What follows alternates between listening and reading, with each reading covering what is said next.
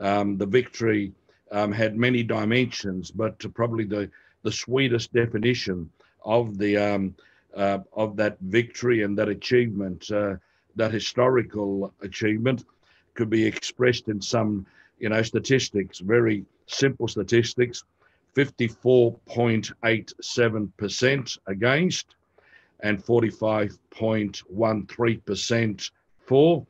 And with those figures reflecting what happened, the referendum was lost. So you brought us together today, but last night, Philip, you also brought a very significant group of people at a face-to-face special dinner at the Tats Club in Sydney. And I'm going to invite you after Nick speaks to perhaps tell us a little bit about that dinner, because it was a very, from all reports, motivating and special feeling dinner. And it was tremendous that you were able to, again, put a great effort like that together and make it the success that it was. We have apologies from Senator the Honourable Eric Abetz and the Honourable Louise Archer, both very strong supporters and members of AML. They cannot be in attendance at this webinar today because they are involved with the Liberal Party annual conference in Tasmania. And it's only because of that they are not participating, and they send their strong and sincere apologies. Of course, we should remember broadly, far too many to name, the many members of the AML and monarchists who did so much and fought so hard during the referendum, and particularly in the lead up to referendum day, November the 6th, 1999. So many of those, Philip calls them comrades, but so many of those very, very distinguished Australians, prominent lawyers, politicians, industrialists, people who had already made a very substantial contribution to the social, economic, political, cultural fabric of Australia. They put their names and their reputation and their status alongside the many millions of, let's call them ordinary Australians, but there was nothing ordinary about Australians who had the foresight and the motivation to fight to preserve constitutional arrangements that had served Australia for well over almost a century. And they decided, with the majority of Australians, that those constitutional arrangements should not be tampered with. And so they put their shoulder to the wheel, and the referendum result was what it was. And but we recognise and we honour, in a broad sense, far too many to mention individually, the memory of those that did so much and who have passed on to what I'm sure we all want to be just rewards. So I think it's my real privilege and pleasure to introduce a really good friend of mine, the Honourable Nick Minchin, who played a most significant part, a most significant role in the successful No campaign, the referendum fight in 1999. Nick was in fact the minister responsible for organising and running the Australian Convention that then led into the referendum, and he took over basically the role of CEO of the convention. And just reading some of his comments and the comments of many others that were made around about from February 1988 onward, February 1998 onwards, it was just like herding cats. Nick, I'm sure you'll reflect, the changing positions of the various parties and interest groups. It would have been an exasperating, incredibly difficult, complex convention for you, to handle. But I'm happy to say on the record here that you're one of the ultimate organisers, always diplomatic, always courteous, but very determined to make sure that conventions and courtesies, professional and personal, are extended. And in the end, you ran a very successful convention on behalf of the government in your capacity as special minister for state, which meant that, you know, in a administrative point of view, that the convention was yours to run. By the time that the referendum came, Nick was a cabinet minister, and Prime Minister John Howard, the Honourable John Howard, basically entrusted Nick and the Honourable Tony Abbott to be, I suppose, the leading exponents of the no case. And it was trust that was well justified by Prime Minister Howard. And from that point onwards, Tony and Nick just did a magnificent job in galvanising public opinion, in presenting the arguments in such a crisp, concise, understandable way that the Australian public really got to know the power of the no case, thanks to the advocacy of a lot of people, but in particular, Nick Minchin and Tony Abbott as the leaders of the no case. The beauty about somebody like Nick is that he remains a very committed constitutional monarchist, like me, and I imagine everybody else participating in this webinar.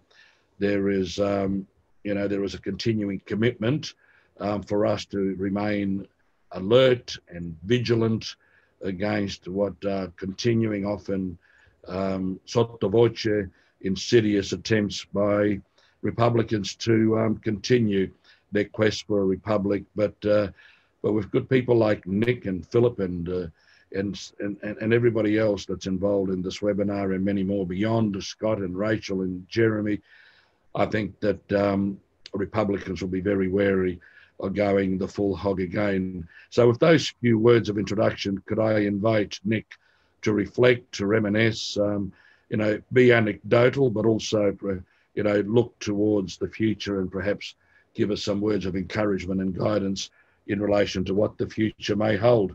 Nick, over to you.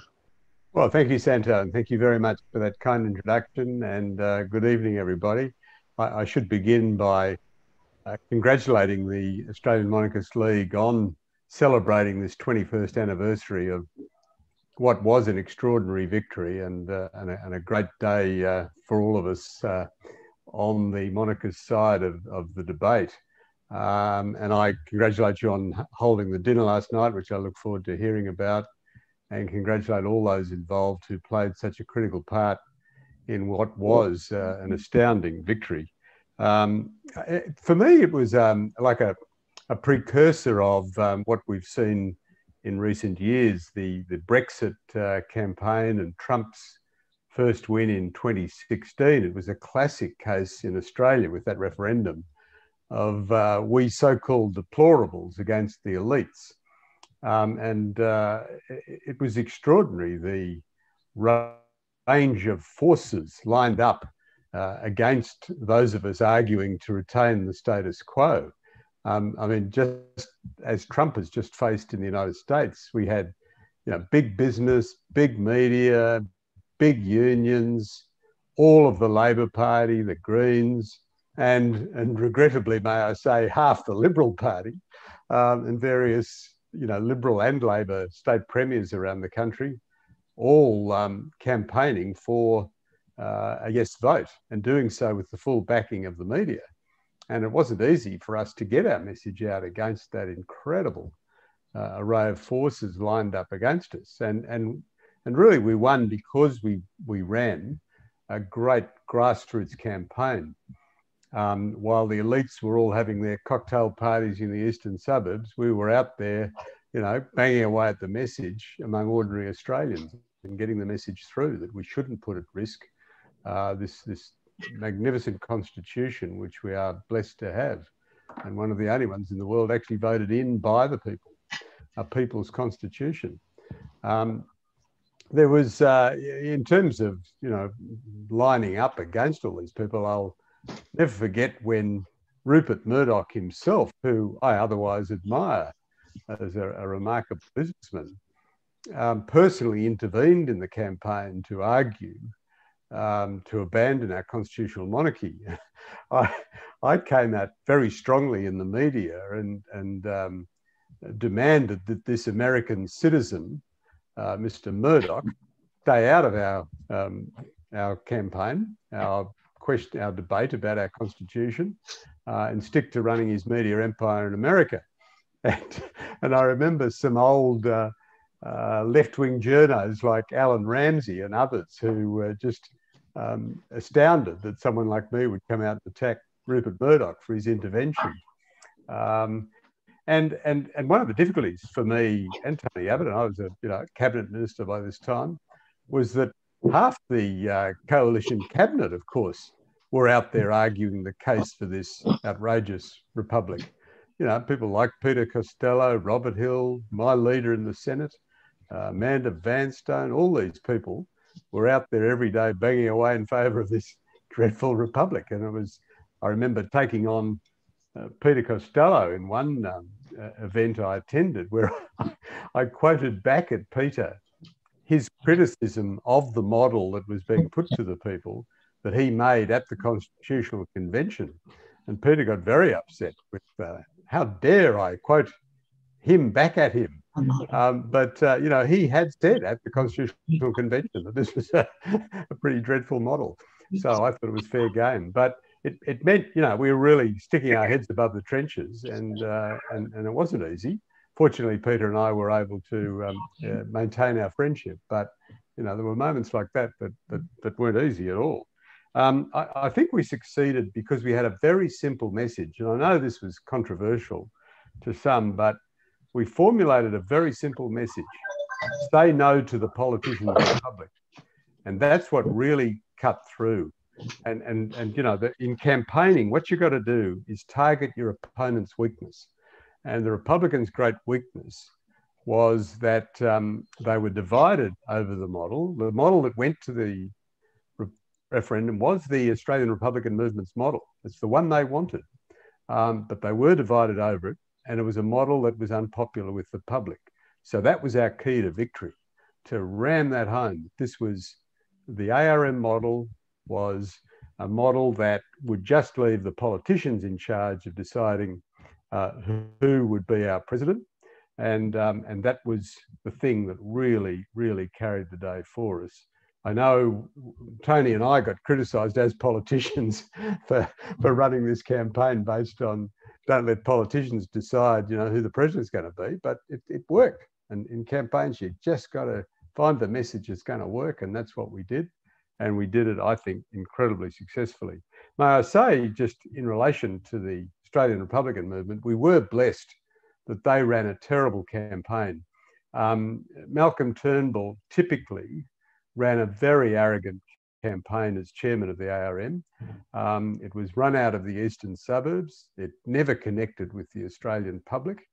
And I think, for me, the worst moment of the whole referendum was the night of our victory, when Mr. Turnbull stood up and attacked John Howard for, quote, breaking the nation's heart, which was a disgusting thing to say when John Howard had done everything that the ARM had wanted. He organised a referendum. He put the Republican movement's preferred model to the people. He himself, as Prime Minister, stayed right out of the debate. He thought that was the honourable thing to do, and he left it to people like Abbott and me to run the campaign. I mean, he rang me about 5 times a day to check on how it was going, but he did not intervene at all. So it really was deplorable for the ARM and Mr. Turnbull to attack Howard after the event. So really, I think I'm happy to make other remarks, but I'd like to give other people the opportunity. But it really was an extraordinary victory to defend our great constitution against the incredible campaign that was mounted to upend what is one of the world's most successful constitutions. Thanks, Dano. Look, there were wonderful insights. Thank you very much, Nick, that you have provided to us, which I've made some notes, and perhaps in my concluding remarks, I'll summarise the insights, because I think that they actually represent lessons for the future. And can I say that we thank you and we salute you for the sterling effort that you put in on behalf of people who wanted to preserve a status quo that was still capable of serving the best interests of the nation. And we owe a lot to people like you and Tony Abbott and John Howard, and it's just really interesting to hear those perspectives, which are based on experience, from somebody like you, who I regard as one of the greatest campaigners that Australian politics on both sides of the fence has produced. So, Nick, thank you for those really pertinent, worthwhile, and experience-based remarks. When you might come in again and comment later on. Can I now go back to Philip? And Philip, you'll be introducing the other panelists who will be making prepared contributions, Scott and Rachel and Jeremy. But before you do so, would you perhaps, before you introduce the first of our other panelists, just maybe give us a couple of minutes on the experience of last night, the special dinner that you convened? Thank you very much. Last night we held a celebration on the actual day of the referendum, the 6th of November, to both celebrate our victory and to honor those of our comrades who fought so hard in the 1990s and who are no longer with us, or who are infirm and unable to join us today. We were restricted to 30 people, but everybody had an extremely enjoyable time. It was the first function that we had been able to hold since July, where at which time we had a lunch. So it was a good time held by all, and promises that as we start to get used to this virus and protecting ourselves, we look forward to future functions. So thank you very much, Sandra, and thank you very much, Nick, for your excellent comments. I remember well coming up to Canberra to meet with you in 99, 98 and 99, and how helpful and generous you were. And now I'd like to introduce Rachel Bales, who is one of our spokesperson. Rachel joined us at the age of 14, I think it was, and from Melbourne, and has been with us ever since, and is now a stalwart of our organization. So over to you, Rachel. Thank you, Philip. Good evening, everyone. It's a pleasure to be with you all. I first would like to acknowledge Philip, our National Chair, the Honourable Nick Minchin, the Honourable Santo Santoro, some of our participants, Mervyn and Annual, Tim James, my fellow panellists, and all guests and members. Tonight, I'll be sharing a brief childhood anecdote of the referendum result we are celebrating with this webinar. I say childhood because I was 6 years old when the 1999 referendum took place in November of that year.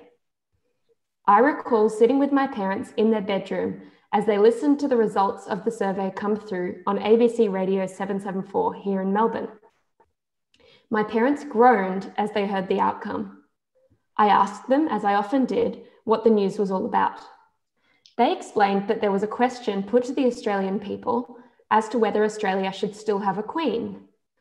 I asked them which way they responded. They said, well, we voted to remove the queen, of course. You see, my parents were children of the Whitlam years. I actually read the results of a study a couple of years ago that found from a series of opinion surveys that children who were aged 11 during the Whitlam dismissal, that is, Australians born in 1964, are the most likely to be Republican from a demographic perspective. Well, in 1975, my mum was 15 and my dad was 12, so they weren't far off. To my parents, as for many of their generation, idealising Australia as a republic in 1999 was for them about cutting ties from the mother country, enacting egalitarian values, and perhaps cutting down a few tall poppies along the way. In a national culture where the likes of Ned Kelly and Peter Lawler are our cult heroes, this is not surprising.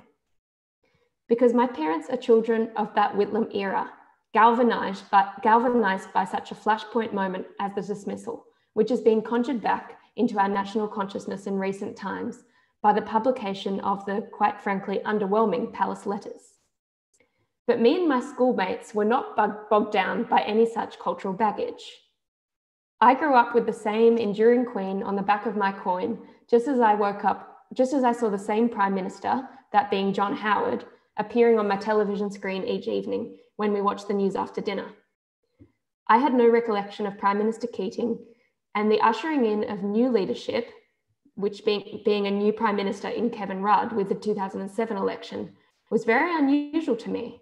I remember reading the words in The Age the next morning, Prime Minister Rudd, and finding it so strange to hear those words, Prime Minister, uncoupled from the surname Howard. From a child's eyes, I was used to a world where change came slowly, incrementally, and there were many symbols of continuity. So an economic climate of relative prosperity and a stable political culture, where our Prime Minister at the time encouraged Australians to feel comfortable about our history and place in the world, may have set the scene, however subconsciously, for my response to my parents that morning when they heard of the no victory in the 99 referendum. Why would you want to get rid of the Queen? I asked them in horror. 6-year-old Rachel couldn't believe that my parents had come down on that side of the equation. Why were my parents reading me storybooks where the good guys were benevolent kings and queens while voting to get rid of our benevolent Queen and our well-functioning system? Well, 21 years later, an avowed monarchist, I'm asking the very same question. Our Queen has served this country in her unique capacity as Queen of Australia with distinction over almost 7 remarkable decades. In this crazy year, and in the wake of such political instability in Canberra over the last 10 years, we should cherish and celebrate the institution of the monarchy as a bulwark of freedom and tradition and a restraint on self-interested power. I am so proud of my country for collectively refusing to ditch the crown across almost every state and territory, every creed, colour and generation, even at the height of Republican fervour in our society. I remain convinced that if the same question were put to the Australian people today, it would be even more resoundingly defeated. While the referendum was a hard-fought and won battle, requiring much stamina and many resources from our side, what it gifted our movement is a popular ratification of our Queen and Constitution, a very powerful weapon in our arsenal for the future. Thank you.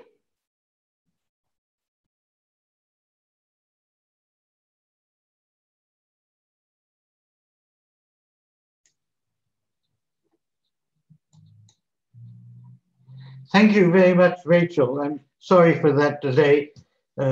Sometimes things don't work as fast as we would like them to. I'd now like to invite Jeremy Mann to say a few words. Now, Jeremy heads our Young Monarchists in Victoria.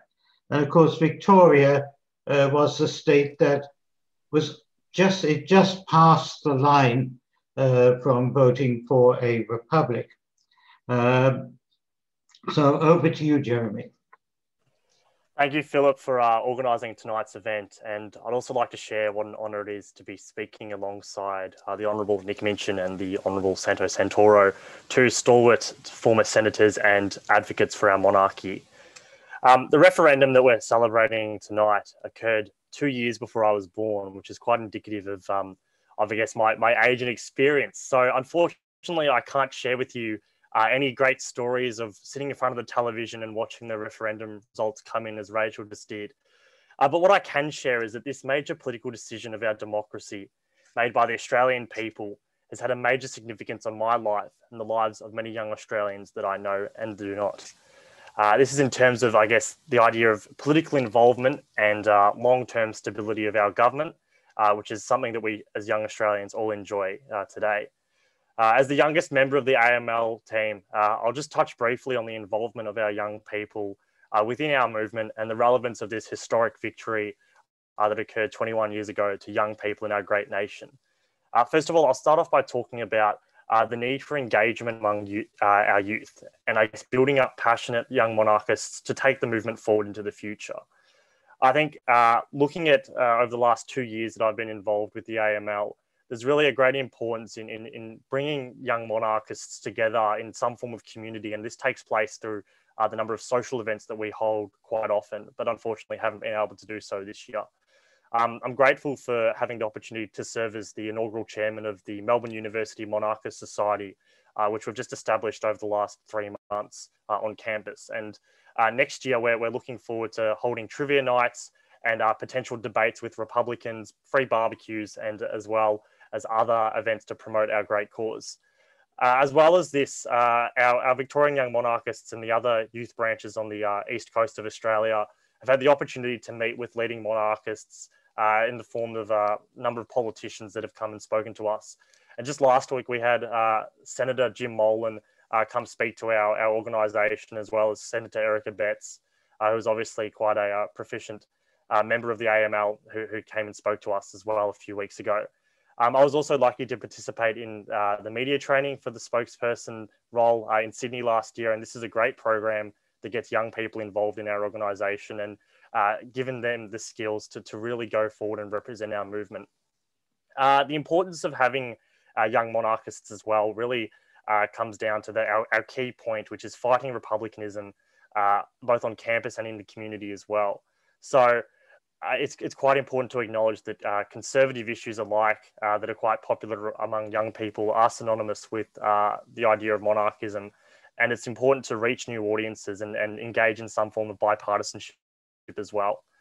Secondly, one of the most important things for young people is the education on our constitutional framework and our system of government that we have in Australia. I can tell you the amount of times that I've been in school and had someone come up to me and ask, who's the president of Australia, or not even know that we have a queen, for example, as our head of state. And I think that's important that, people are thinking that, somehow we elect our head of state, just like we've seen in the US over the last few days unfolding. So it really just shows that there is a major need for proper formation and civic education within our schools and within our communities for young people.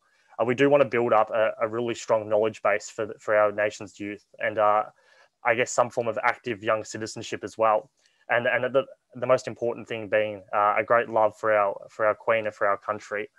And this really leads into my last point, the idea of the use of social media being imperative to engaging with young people and younger audiences.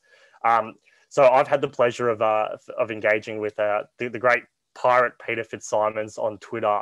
And it's been quite an enjoyable experience to reach out to him and have him come back with some snarky remarks. But I guess also the use of things like meme pages that we've had and our Facebook and Instagram accounts that we use and our young media spokespersons use to promote upcoming events and also historic moments as what we're celebrating tonight. I'll just acknowledge as well that the ARM has recently hired a new social media manager, which they've used to promote new forms of graphics and other promotions for their lost cause as such. And this is an issue in some senses. It's important for our movement as well to make sure that we are adapting to new forms of technology and new forms of marketing and promotion to really get our movement out there.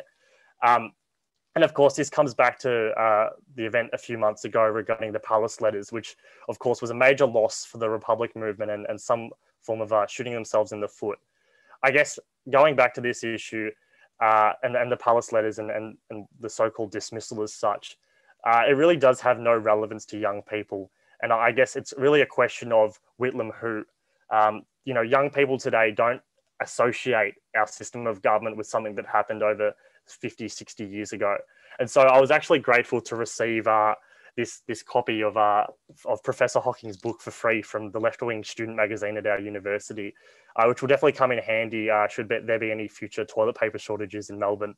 But again, it really goes to show that this isn't a relevant issue, and it's important that as monarchists, we frame it in a positive way to strengthen our movement.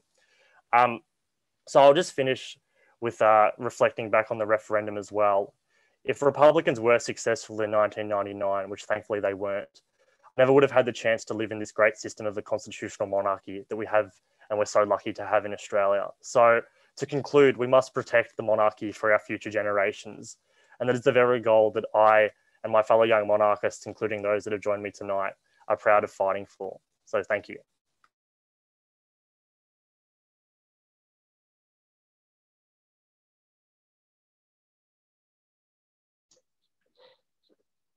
Thank you very much, Jeremy. And now I'd like to introduce Scott. Scott Coleman is the Secretary of the ACT branch of the Australian Monarchist League. He is on our National Council. Scott is an expert in all things monarchical and advises us tremendously. So over to you, Scott. Good evening, Philip, and good evening to the Honourable Nick Minchin, the Honourable Santo Santoro, our other distinguished guests, and to the members of the Australian Monarchist League. Now, I vividly remember the Republic referendum.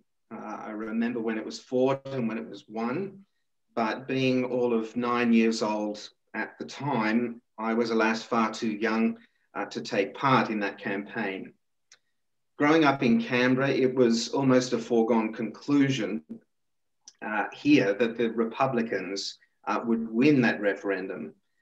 But I remember the relief my parents, grandparents, and family felt when our system of constitutional monarchy was upheld, and when the special role that the Crown and Constitution play in our nation's life were preserved.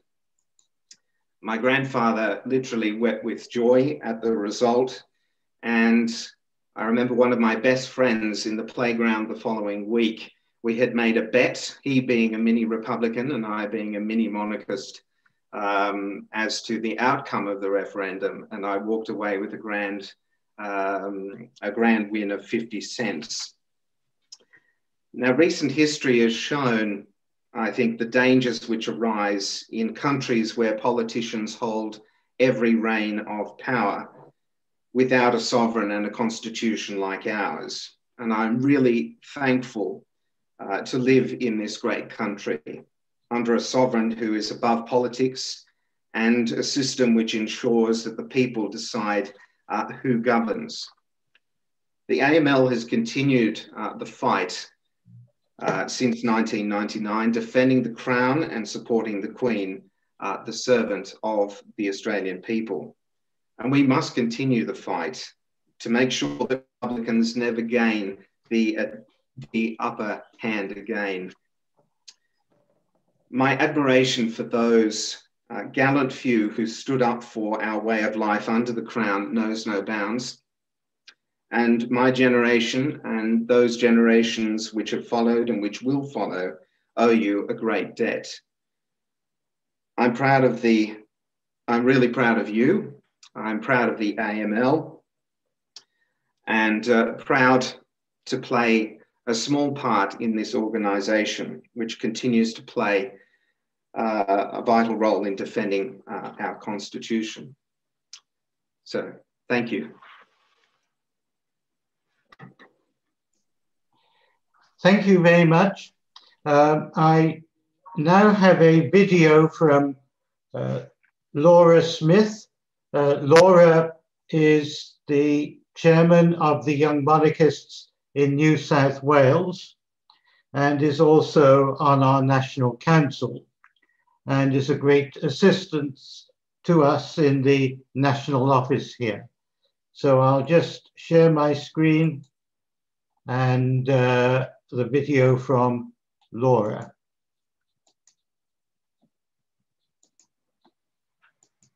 Good evening, and may I just say, I am so sorry that I am unable to attend this evening's fantastic virtual celebration of 21 years since the No campaign triumphed back in '99.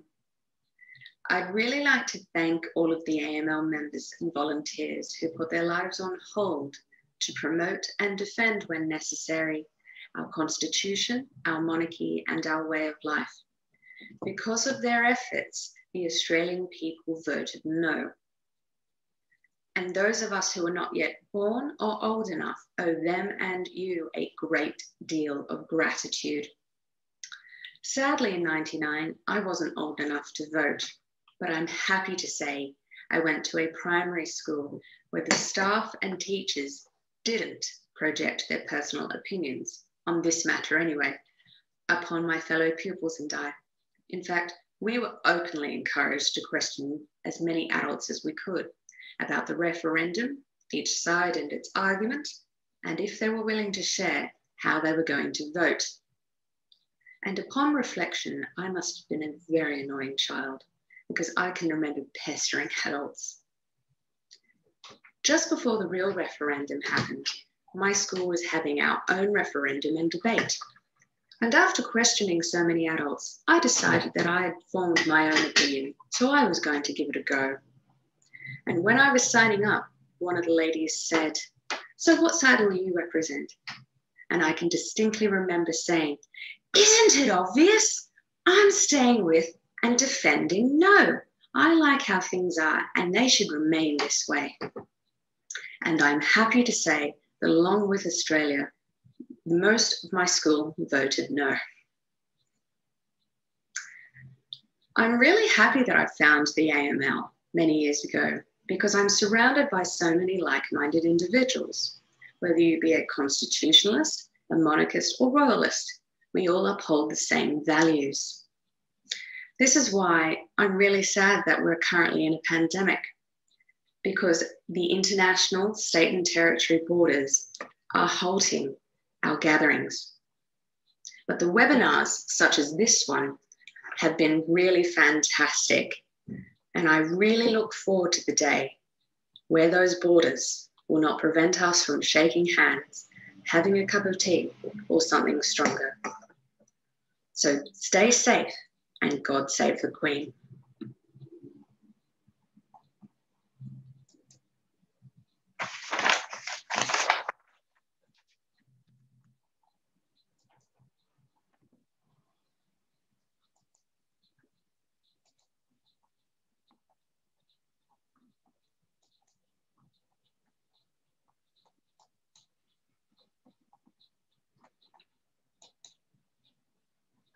So thank you very much, Laura, and all of those who have participated in this webinar. I'd just like to say that the victory of 1999 was not just a monarchist victory. It was a people's victory because it was the people who came out against all expectation and voted for the Queen and the Constitution and against the huge array of big business, politicians, the elites, and others. Once again, the polls got it wrong, but that was because the ordinary person in the street was not going to tell anyone how they were going to vote. There were members of the Labour Party and unions handing out leaflets on the referendum day at the polling booths. But when the time came for them to go in and vote, they passed volunteers for the no side and said, "Now we're going to vote for you lot." It was a very divisive time, but I'm afraid that the issue of a republic continues to be divisive even until this day. The main reason why a republic is still alive is not due to that person with the red rag on top of his head, nor is it due to the intellectuals or the media. It is because in 1991, the Labour Party adopted a republic as a part of its platform. The index to their platform states, Labour believes in an Australian republic where our head of state is one of us. One of us? Perhaps Bill Shorten, Anthony Albanese, Kevin Rudd, Dan Andrews, I could go on. The fact is, on the one side, we have the Queen, then Prince Charles, and then Prince William. represented by an Australian Governor-General. And on the other side, we have who knows what. If a republic were not part of Labour Party policy, the issue would be dead or dormant, because there is no one out there in the community, apart from a few die-hard Republicans, who cares the slightest bit about a republic, or even the monarchy, or even the Constitution. They just want to get on with their lives and be left in peace. This is because the Constitution is like a clock ticking in the background. Few people know how the intricacies of a clock works. Similarly, they have little idea of how our Constitution works. But they know it does, and they rely upon it. In 1999, we fought not just to keep the Queen or the traditions that surround the monarchy, but mainly we fought for the crown within our Constitution, because it is that crown that protects and defends the liberty and the freedom of the Australian people. Something no political president could ever do as well. If the crown were to be removed, it would be replaced with a set of laws and a constitution based on the state itself, based on politicians. In 1999, people came together from all walks of life to stand up to defend our Constitution. At that time, there were two national organizations, the Australian Monarchist League and Australians for Constitutional Monarchy. I would like to pay tribute to the members and to the supporters of both of these organizations and of the myriad of smaller organizations that were out there fighting against a republic. And ensure 21 years and more of stability. These are the people who should be thanked. Later on this evening, if you open a bottle of wine or have a whiskey or any other drink, alcoholic or not, why not raise your glass and toast all those brave people who stood against the Republican avalanche of the 1990s to defend our liberty and our freedoms. Thank you very much. I would now like to hand over to Santo for closing comments.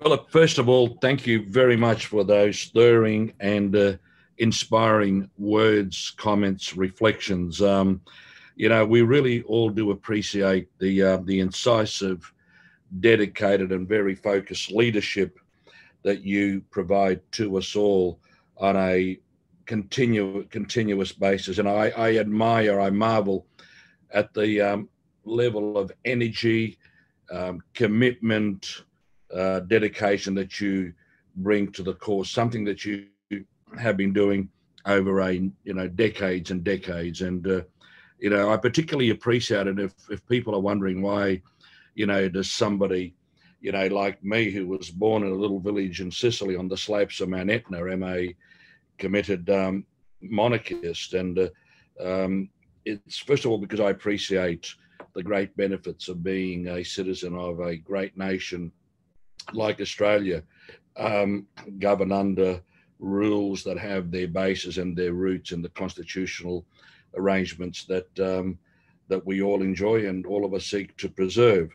But one of the major reasons why I'm involved in AML is because I see the efforts of Philip has been extremely worthwhile supporting. And I particularly appreciate the way that he seeks to involve the younger generations, younger Australians, because, you know, people like Philip, myself, I dare say Nick, although he is possibly excluded from the category of people getting on, but it's so important that younger Australians be involved, be incentivized, be educated to the issues in relation to the issues and the philosophical underpinnings, the constitutional underpinnings of our cause. And Philip is very committed to encouraging young people to take on the mantle, to take on the job of protecting our very worthwhile constitutional arrangements. And this is one of the reasons why I support Philip and AML to the extent that I'm able to support it in whatever capacity I can bring to the table. So Philip, you know, you are, you know, a really, you know, tremendous inspiration to so many of us, all of us, including me. And I just wanted to put that on the record, because I gathered that this webinar will be put on the AML website. Will shortly be loaded up to the AML website. I just want my views to be as known, because, you know, you are just such a worthwhile person in terms of all that you bring to bear on the issues that we have been discussing. I just want to congratulate all the panelists, including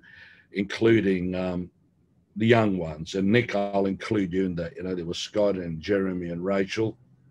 You know, just so inspirational to see young people, some who weren't born in 1999, talk about their commitment and their understanding. You know, I can't forget Laura Smith either, as a young monarchist, a member of the AML. You know, you young people inspire people like me to contribute whatever I can to the cause, because I know that when my time comes to, you know, shuffle off the mortal coil, there are very, very good people that will keep on protecting, you know, a system from that I have benefited greatly from, and that I know my, you know, two boys, Andrew and Lachlan, and all of our younger relatives and family members will continue to benefit from, as long as we fight as hard as we have been fighting to preserve it. You know, what are the lessons? You know, we've just been learning and listening to lessons, some of which we are familiar with, and others that are really worthwhile reinforcing. You know, we represent grassroots. The other side basically represents elitist views and the elitists. Our message is worthwhile, and it is simple. And because it's a simple and worthwhile message, we'll be able to continue to enjoy a real ability to keep on putting it out there in the community, in the broader community, and with confidence that it makes sense. It really makes sense, and God willing, it'll be continually listened to. Nick mentioned that one of the reasons why the referendum in 1999 was successful is because it targeted our opponents' weaknesses. And the major weakness of our opponents was that they were divided, the division within their ranks. And therein lies a lesson for us, us monarchists, constitutional monarchists, all strands, I suppose, of sometimes slightly differing opinions within our ranks. We must avoid at all, you know, possible cost divisions within our broader ranks. And I was just so happy, you know, and so again grateful for the insight and leadership provided by Philip when he thanked everybody who contributed to the success of the no case in November 1999. You know, Philip, despite you know, from time to time niggling and provocation, you continue to be generous towards everybody who are supporters of our cause. The other thing, and again I draw on what Nick said, it's important that what we are about is driven by the citizens of Australia, of which politicians are part of the cohort of citizens, but it should be a cause that is continuously driven by non-politicians. And I think that, you know, that is a very worthwhile objective and a very worthwhile concept to keep in mind and to drive. In other words, leave it to the people, because invariably, despite the fact that sometimes we may disagree with some of the decisions that are made by the people, eventually they turn out to be the right decisions. And we should always maintain, you know, a sense of dignity, a sense of tolerance, a sense of understanding why in a democracy we must accommodate different views. We must never be arrogant to the point where we believe, you know, that our views are, you know, so correct, so worthwhile, and of course they are, but we should always promote our case and promote our views with a sense of dignified optimism and dignified dedication. So look, I think it's been a wonderful webinar. I'm slowly losing my voice. I'm not used to making long speeches these days as I used to. But can I thank all the panelists, including our convener, Philip Benwell, for you know, making the event that we have just participated in such a worthwhile and fulfilling occasion. I'm going to go home shortly and I'll be enjoying a barbecue with my family, and I certainly will be raising a glass of good red wine, first of all, to the happiness and the good health of all of you and all of our other monarchist friends throughout Australia, but also to the continuing good health of our gracious Queen, Her Majesty Queen Elizabeth, her heirs, and all the people that support the great cause that we support. But most importantly, the people of Australia who, you know, who have the pleasure and the privilege of living in the greatest country in the world. You know, when we see what's happening in so many other parts of the world, we should and we must consider ourselves truly blessed to be living in one of the great countries, in one of the great democracies of the world, in the history of the world. So God bless you all, God bless Australia, and God bless the Queen.